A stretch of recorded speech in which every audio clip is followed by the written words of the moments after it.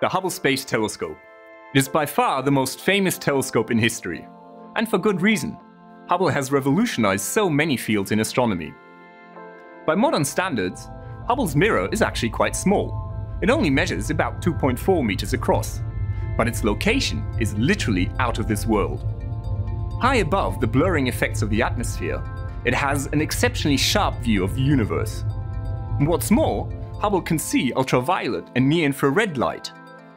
This light just cannot be seen by ground-based telescopes because it is blocked by the atmosphere. Cameras and spectrographs, some as big as a telephone booth, dissect and register the light from distant cosmic shores. Just like any ground-based telescope, Hubble is upgraded from time to time. Spacewalking astronauts carry out servicing missions. Broken parts get refurbished, and older instruments get replaced with newer and state-of-the-art technology. Hubble has become the powerhouse of observational astronomy, and it has transformed our understanding of the cosmos. With its keen eyesight, Hubble observed seasonal changes on Mars, a cometary impact on Jupiter, an edge-on view of Saturn's rings, and even the surface of tiny Pluto.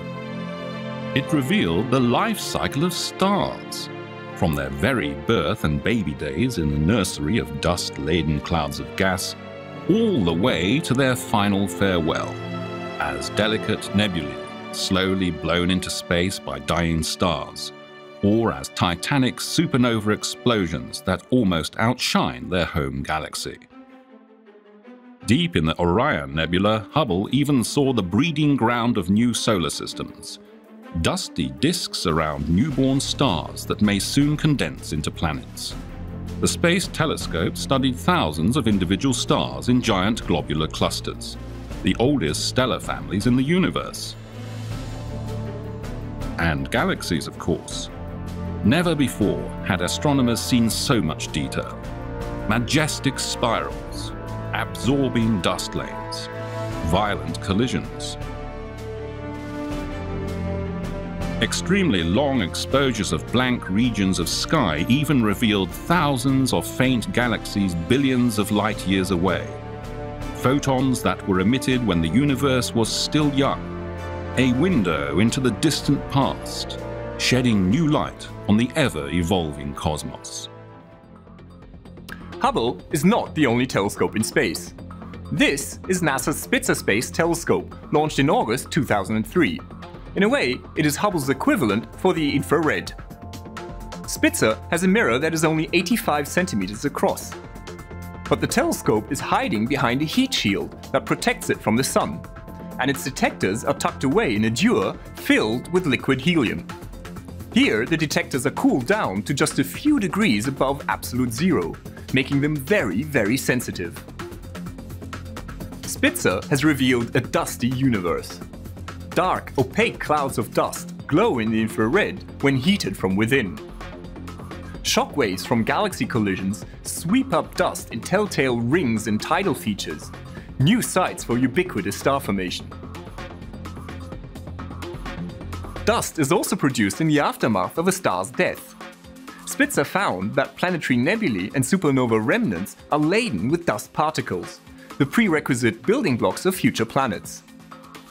At other infrared wavelengths, Spitzer can also see right through a dust cloud, revealing the stars inside hidden in their dark cores. Finally, the Space Telescope's spectrographs have studied the atmospheres of extrasolar planets, gas giants like Jupiter that race around their parent stars in just a few days. So what about X-rays and gamma rays? Well, they are completely blocked by the Earth's atmosphere, and so without space telescopes, astronomers would be totally blind to these energetic forms of radiation. X-ray and gamma-ray space telescopes reveal the hot, energetic, and violent universe of galaxy clusters, black holes, supernova explosions, and galaxy collisions. They're very hard to build though. Energetic radiation passes right through a conventional mirror. X-rays can only be focused with nested mirror shells made of pure gold. And gamma rays are studied with sophisticated pinhole cameras or stacked scintillators that give off brief flashes of normal light when struck by a gamma ray photon. In the 1990s, NASA operated the Compton Gamma Ray Observatory. At the time, it was the largest and most massive scientific satellite ever launched, a fully fledged physics lab in space. In 2008, Compton was succeeded by GLAST, the Gamma Ray Large Area Space Telescope. It will study everything in the high-energy universe, from dark matter to pulsars. Meanwhile, astronomers have two X-ray telescopes in space. NASA's Chandra X-ray Observatory and ESA's XMM Newton Observatory are both studying the hottest places in the universe. This is what the sky looks like with X-ray vision.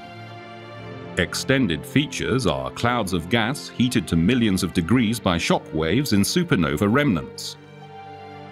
The bright point sources are X-ray binaries, neutron stars or black holes that suck in matter from a companion star. This hot, infalling gas emits X-rays. Likewise, X-ray telescopes reveal supermassive black holes in the cores of distant galaxies. Matter that spirals inward gets hot enough to glow in X-rays just before it plunges into the black hole and out of sight.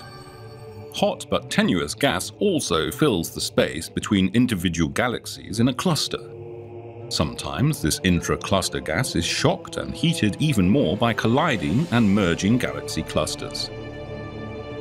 Even more exciting are gamma ray bursts, the most energetic events in the universe. These are catastrophic terminal explosions of very massive, rapidly spinning stars. In less than a second, they release more energy than the Sun does in 10 billion years. Hubble, Spitzer, Chandra, XMM Newton and GLAST are all versatile giants. But some space telescopes are much smaller and have much more focused missions. Take Corot, for example. This French satellite is devoted to stellar seismology and the study of extrasolar planets. Or NASA's SWIFT satellite, a combined X-ray and gamma-ray observatory designed to unravel the mysteries of gamma-ray bursts. And then there's WMAP, the Wilkinson Microwave Anisotropy Probe.